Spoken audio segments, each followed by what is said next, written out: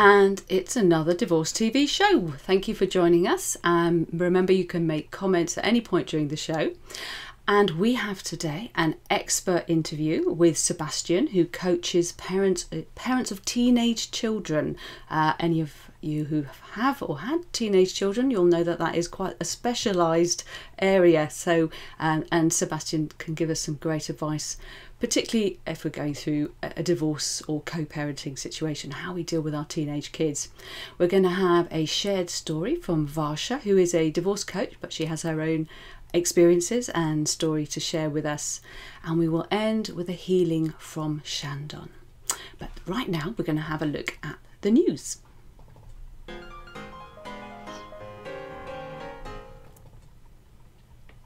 Right, first story today is from The Mirror.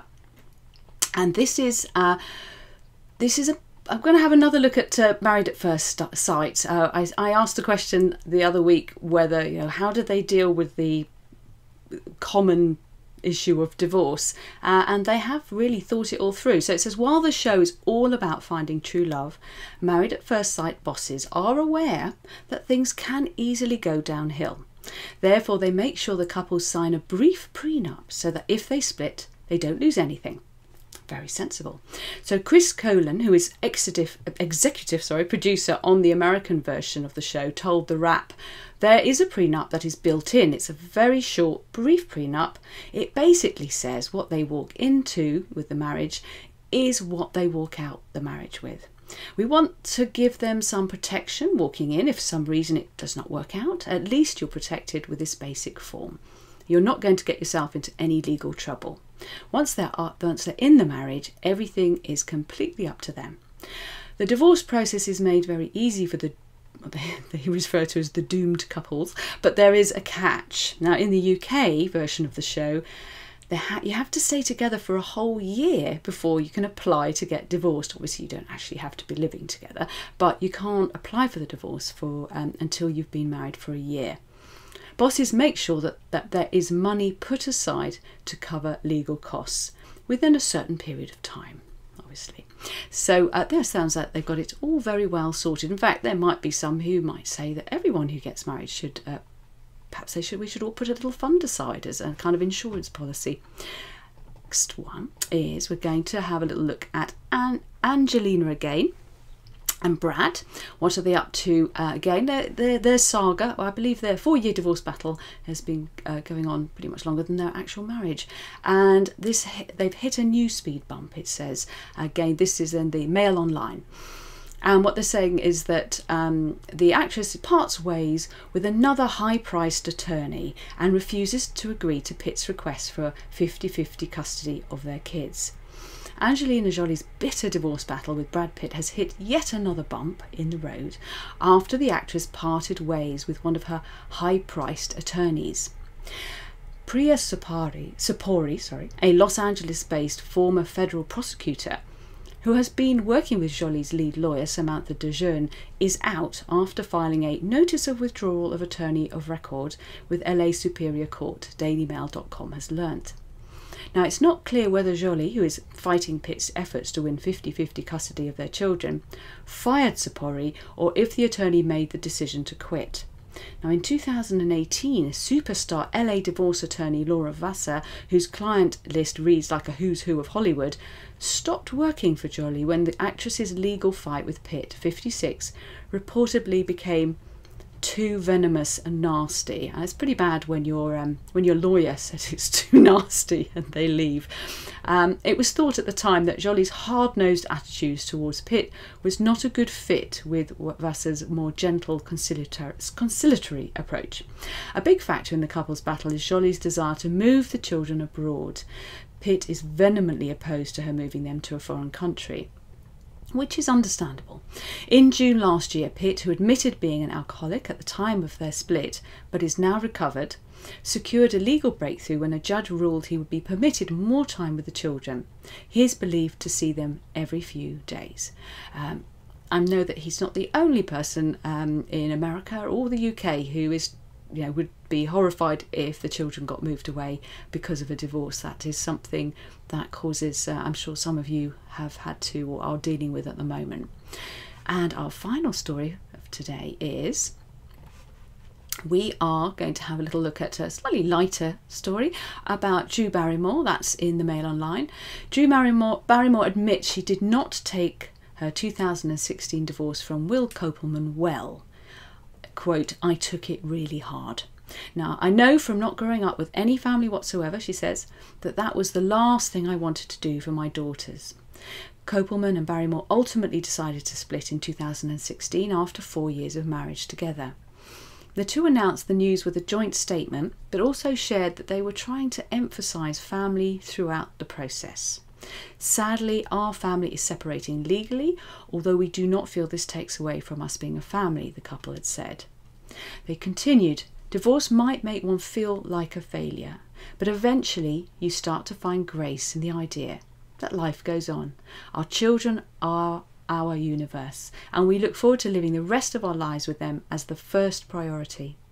The couple still maintains to co-parent their two girls, Olive 8 and Frankie 6, in New York City. And what I really like about that story is they had an amicable divorce, but it's still tough. But the focus is remaining on the children. So it's good to have some positive role models out there in the world of celebrity. Now we're going to prepare for our expert interview.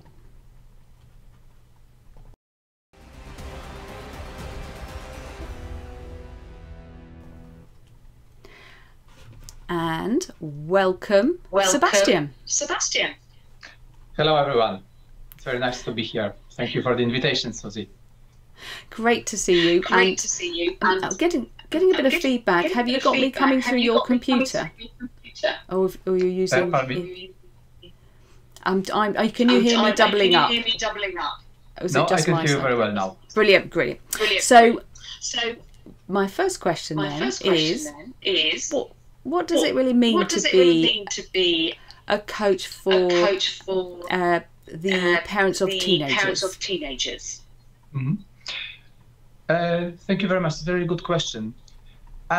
It's really interesting. I'm in constant touch with many parental coaches and with many parents. And what we have noticed that there's pretty much a lot going for parents of younger children. But the older your child is, the less things are going on. I don't know why. And maybe because having teenagers at home is usually a very difficult, very challenging time. It doesn't matter whether you are divorced or not. Some parents, some of my clients, they say that it's better to be a single parent when you've got teenagers, because then you don't need to agree on everything with your spouse. I don't know, different people, different stories, obviously. But now, what does it mean to be a coach for parents of teens? Basically, it means that I believe that what's very important for us parents, especially parents of teenagers, is harmony. And harmony for me is a synonym of a few words. For example, inner peace, calm, and certainty and self-confidence. And when we have teenagers, they may trigger loads of challenges in our life. So on top of other things, for example, nowadays we've got pandemic, you can be divorcing, you may be losing your job, may be losing your income. And then on top of it, you've got your teenage child at home, and you will find that very often they are not helping the situation. They are kindling even more storm at home, more arguments at home. So now, how to bring harmony into your life? I do believe that there are two ways. One way is you can create harmony. You can look for the harmony and peace in yourself. But then But also there are situations like pandemic, this times of uncertainty, getting a divorce, splitting with your partner, that what you really need, you need more peace and harmony and certainty given to you from other people.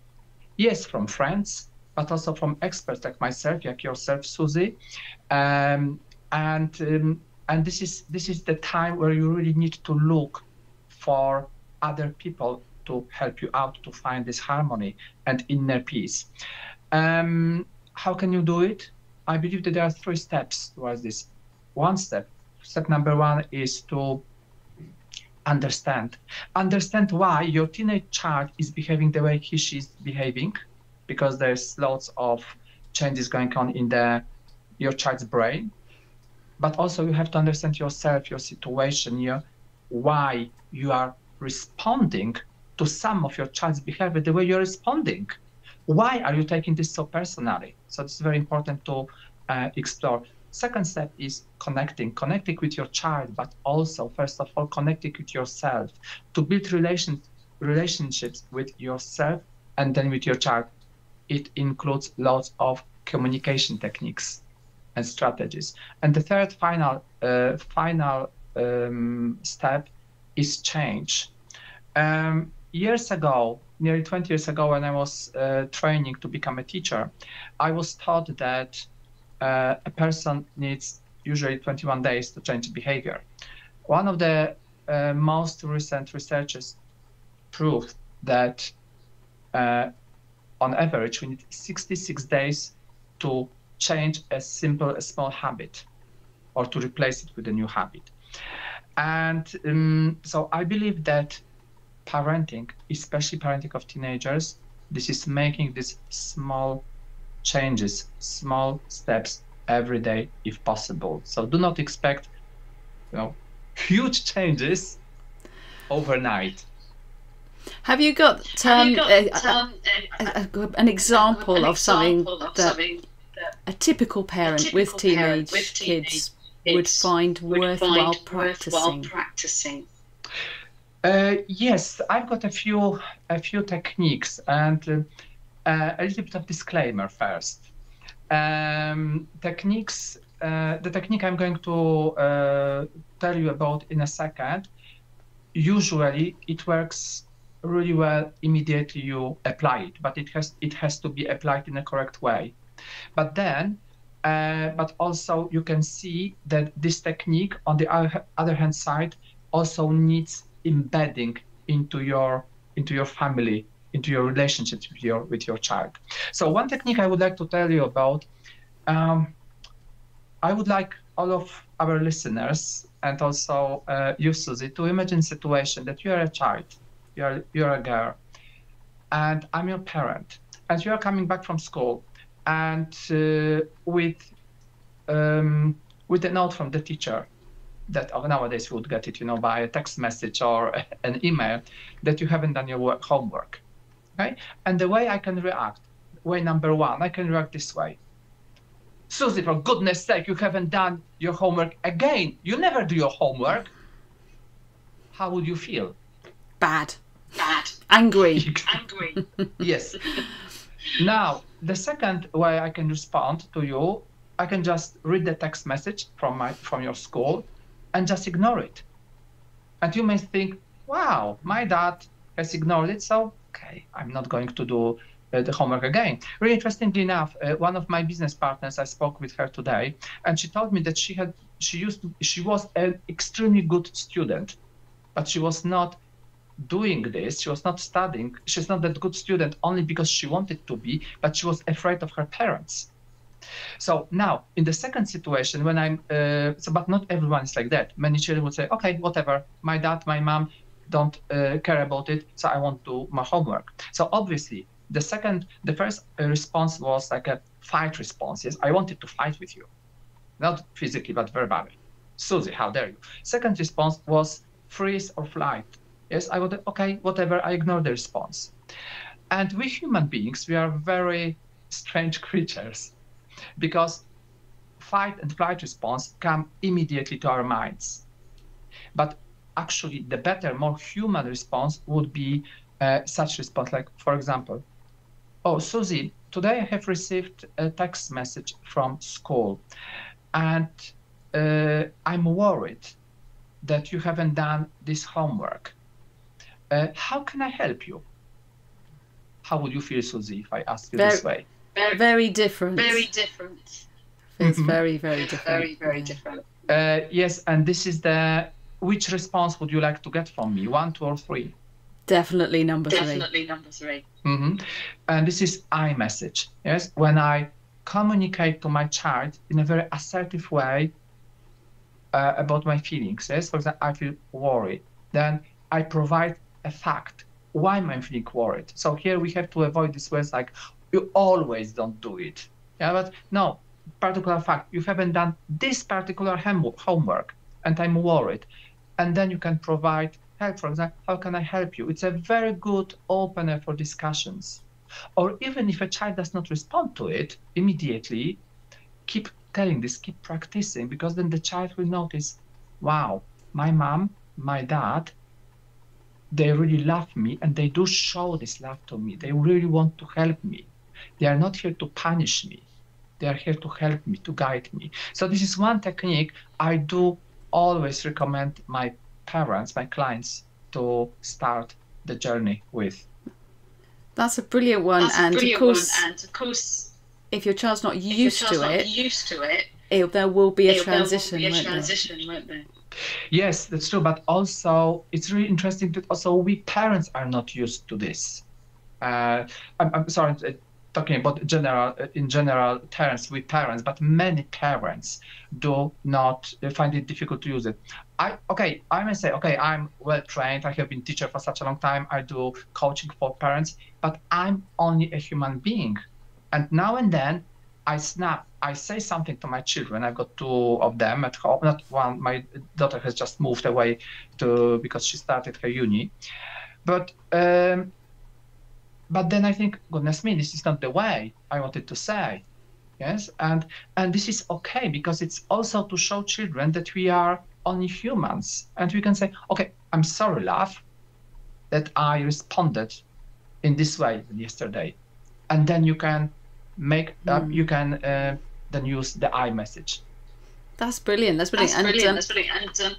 And when I'll tag you in on the show. Once it's live everywhere, it'd be great if you can share some links to some other ways that you can support us. Yes, of course, there are 2 many ways I can support, but there are 2 ways I would like today to tell you about. One is for any listeners, for the first 10 listeners of who will come to me, I'm very happy to provide a free 30-minute session, 30 minutes or longer session, and see how I can help you. And the second thing, I would like to provide a huge discount for my online course, which is worth £124, but I would like to divide it by 10 and give a discount of £12.4 for this online course. That's brilliant. Thank you. And so everyone watching, I will make sure that you add your links to the different posts on the different platforms. Thank you so much, Sebastian. Thank you very much. Great. I'm taking on board all of that. I've still got one who I don't know if he's quite a teenager, but he's still at home, and we all need lots of practice as parents, as we all know. Right, I'm just going to pop through the short masterclass here, do a little bit of learning, and then we will move on to our shared story. So today I wanted to talk about the financial planners. Now I'm going to just keep this brief. I'm getting a little bit of feedback here, which I hope you're not getting. Here we are. No, it seems to have gone now. I love technology. So we're still on intelligence, on the sort of set sail part of the divorce masterclass. Financial planners, and part of intelligence, obviously, as we've talked in previous shows, is about getting to know what everybody does and how to use them appropriately, because that can save you a lot of time and a lot of money and also a lot of stress. So just to be sure, I know some of you will already have a good idea about financial planners. I've had a few on the show already, but we can never, just wanted to add a little bit more detail about them. So lawyers are not always the experts that you need when it comes to finance. When you have something like pensions to split or properties or businesses to divide, then financial planners are really usually the experts that you really need to talk to, because that's their thing. So financial planners are also known as wealth managers, and they're not the same as your regular independent financial advisors like IFAs. They specialised in helping you plan the long-term future for your whole family after the split, but also if you work with those who specialise, because not all of them do, in the early stages, they can also help you work out how to split, what's the fairest way, by making sure that you're looking long term. And they can certainly also help you dealing with complex pension splitting and the division of properties. So if you want to work out a fair way to split the finances, why would you not talk to an expert in the field? Lawyers may specialise in financial matters, but they don't spend years training in long-term cash flow forecasting, which is the thing you want, and pensions as well, at the level that someone like Henry Elliston or Christina Rogers, both of them are part of the Best Way to Divorce team of experts. Both of them are chartered, which puts them into a whole higher bracket of experience, and they both also specialise in this area, which not all financial planners do.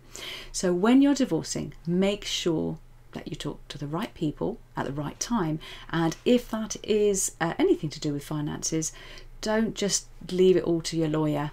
Make sure you talk to a financial planner who does long-term cash flow forecasting and also has experience in helping people with the divorce in the divorce area.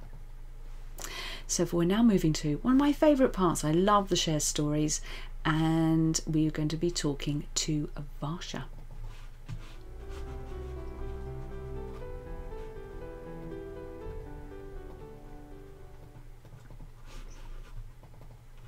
Right, I'm just trying to bring Varsha in here. Yep, we have sound.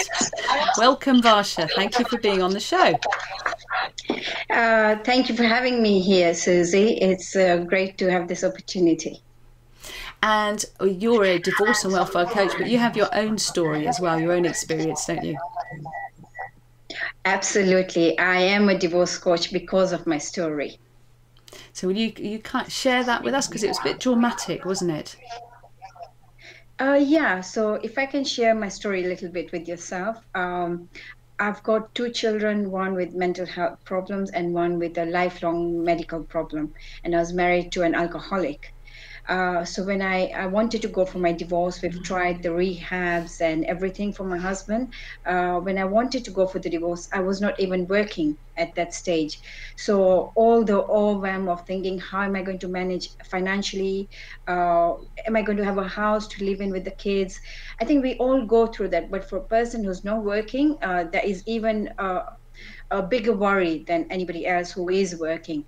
But I was starting to go downhill so quickly and getting depressed, and I thought, even whatever happens, it doesn't matter. I just need to get out of this space, and then I'll deal with the finances or whatever comes later. I need to get out of this space.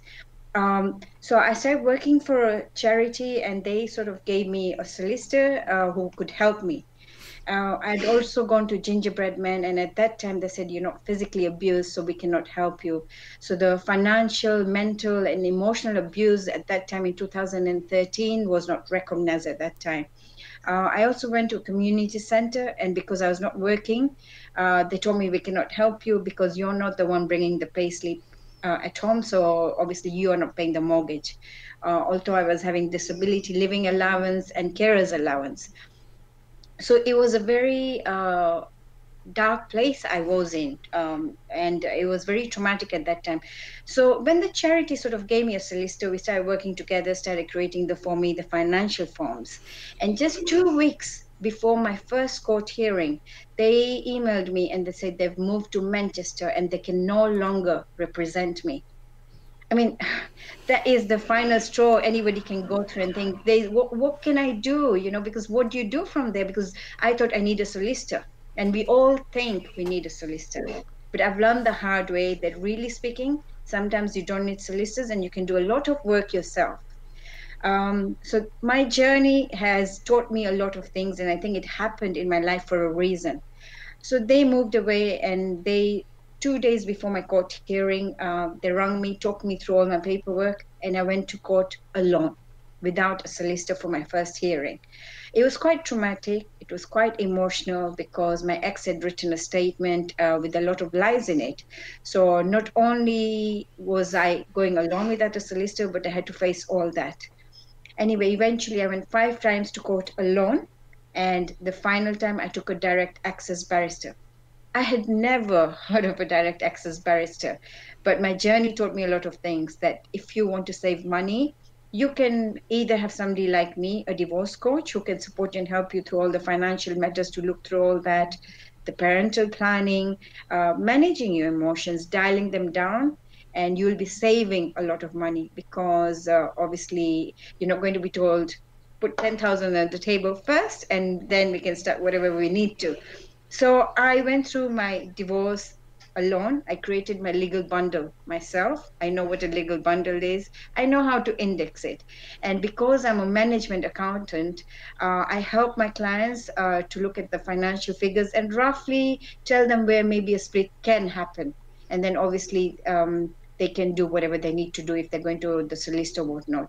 I have the right sort of people in my team as well. If they need financial advice or financial planning, or they need a mortgage advisor or a solicitor or whatever they need, then I can guide them to the right people.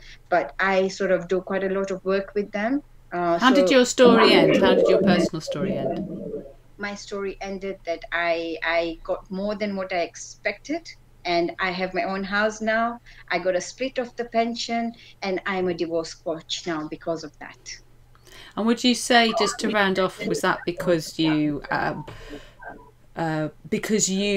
took the time and trouble to not be afraid of the financials, but with your own financial knowledge, and you just had the courage to go and do it properly? You didn't just hand over all your power to solicitors, and partly because you didn't have that choice, I guess, at that point, but you took responsibility for the process, and you managed it really well yourself. I am so proud of myself that at that time I was lumbered into it, but I took the responsibility. I had to do it. I didn't have a choice. But you're right, the power didn't go to the solicitors, and I could do things quite myself, and the direct access barrister helped me to see that I deserve more than what I thought I was going to get. So brilliant. Obviously it ended very nicely for me. That's brilliant. Thank you so much, Varsha, and thank you for sharing your story. No, thank you very much. So sometimes you do have to end up in court because the other person makes that necessary, which is always a shame, but you don't always have to spend thousands and thousands to do it. You can do it, and you can get some support to help you to do it yourself, but it does take courage, which is why you need help and support. Just doing a very quick roundup now, a couple of useful QR codes for you to get your phones ready, and then we will have our healing to end. Here we are, the Divorce Financial Workshop, and that is coming up in January, and that link will take you through to where you need to be for that. And that's going to be where we have not just family lawyers and wills and trusts, we've got immigration lawyer joining us, plus the divorce, best way to divorce squad as well. And just wanted to pop this one in again. Our Family Wizard, a wonderful resource for co-parenting, really helps set boundaries, online calendar and other goodies there as well. So let's get ready now for our healing.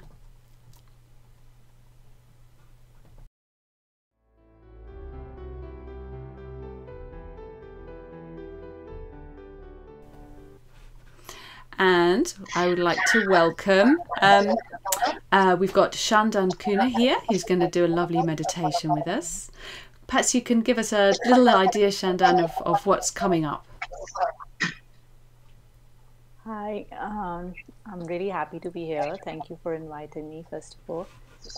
So, we're going to be doing a little meditation on cultivating and building up a kind of a safety net around ourselves. Yeah, so I think that is the first thing which we need when we are going through a kind of an emotional battle within ourselves, and of course, everybody, everywhere around us when we are going through divorce.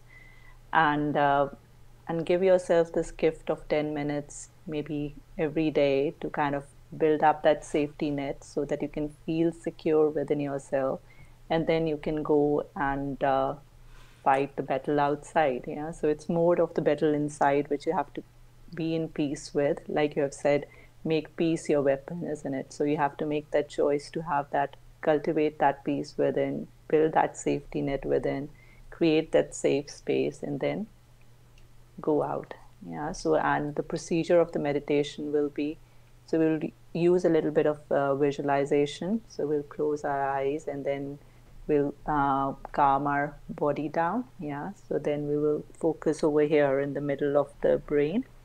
So that is where the screen of the mind is. Yeah, so that's where we run all the thoughts, and we will use our breath to calm our thoughts. Yeah, and then we'll create a kind of a safety net around ourselves. Yeah, so that will be the procedure which we will be doing during the meditation. That's lovely, and we're going to move into, I'm going to go to putting a little bit of gentle music on behind us, and then when we've ended, I'll round off the show, and we'll be able to, if you can pop in some information and links to the show online on Facebook and LinkedIn, I'll tag you into where all the places it is so people can find out more. Thank you so much for coming, especially at such short notice, Chandan. Yeah, thank you.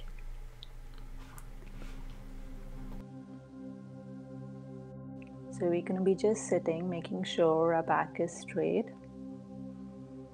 And you can close your eyes and making sure your feet and your hands are not touching each other, and your feet are properly placed on the ground. So you're just going to close your eyes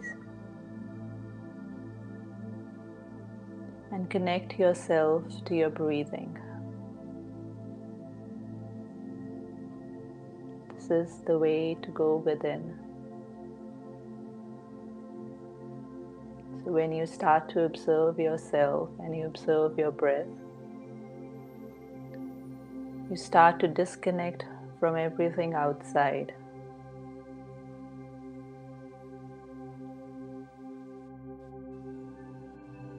So you're just observing your breath, how the breath is going in and out. You're not disrupting your breathing, you're not trying to breathe in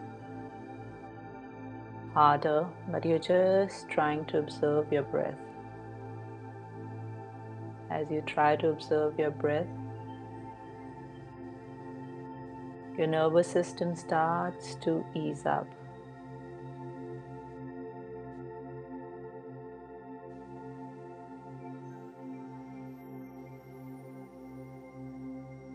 So now you're going to use your breath to relax your body. So you're going to breathe in to your chest and you're going to expand your chest. And as you're going to breathe out, you're going to relax your chest and your shoulders. With the next breath, you're going to breathe into your stomach and you're going to expand your stomach. And as you're going to breathe out, you're going to relax your stomach, your chest, and your shoulders.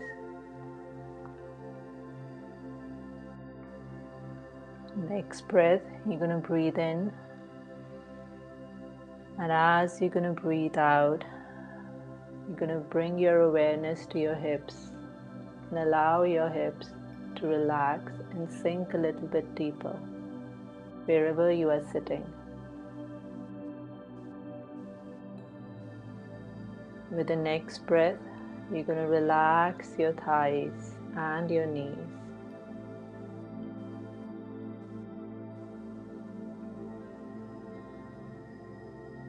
With the next breath, you're going to relax your legs, your calves, your shins, your ankles, and your feet.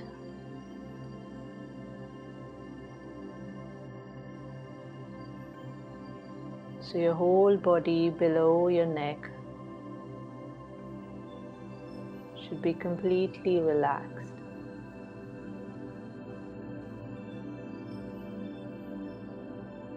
Now we're going to bring our awareness to our head and our face. Breathe in deeply, and as you're going to breathe out, you're going to relax your skull, the back of your skull, the top of your skull, and the front of your skull. Use the next breath to relax your facial muscles, your jaw, your eyes, your ears, and allow yourself to completely relax.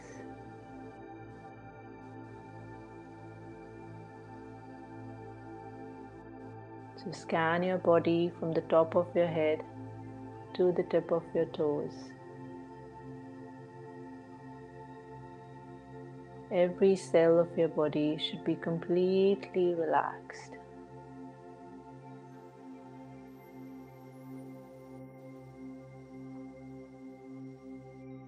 Next step, we're going to relax our mind. We're going to focus our attention to the center of the forehead between our eyebrows. This is where the screen of the mind is.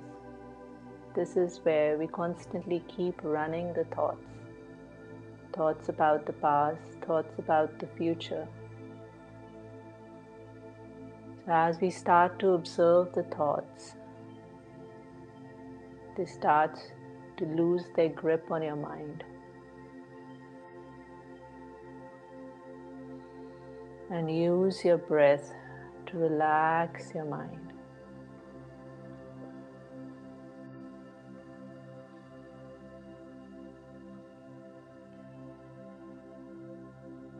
As your mind starts to relax and create a space, you create a space in your mind. This is what peace is. When you create that space in between your thoughts,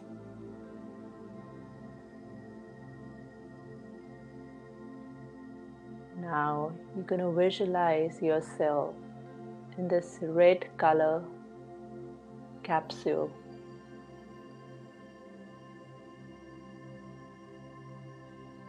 So you're sitting in that capsule. Feel the warmth of that red color light all around you. This is your safety net. Feel yourself safe in there. Bring yourself back to your home. Back to yourself. This is where all the healing takes place.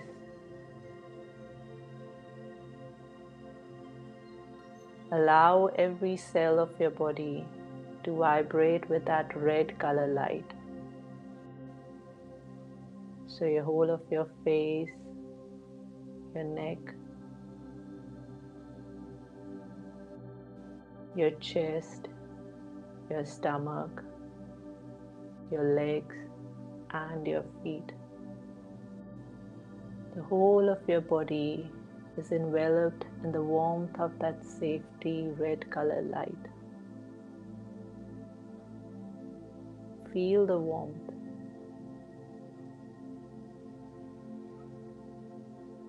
Breathe in that feeling of safety and breathe out that feeling of safety. And say to yourself, I am safe. I am loved. And I am always connected to the ground below me and the heavens above.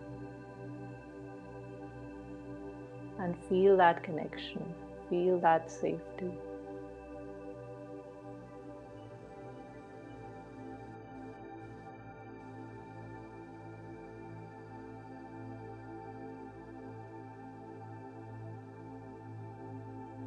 You're going to bring yourself back,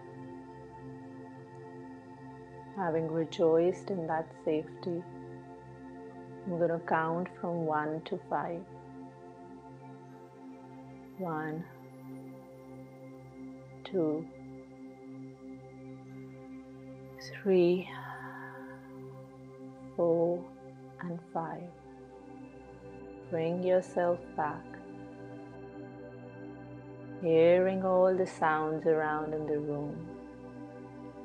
Be more aware of where you are sitting. Breathe in deeply and breathe out. Bring your hands together, rub your hands, and go over your eyes. Bring yourself back to the prayer position and being grateful for your experience. Thank you.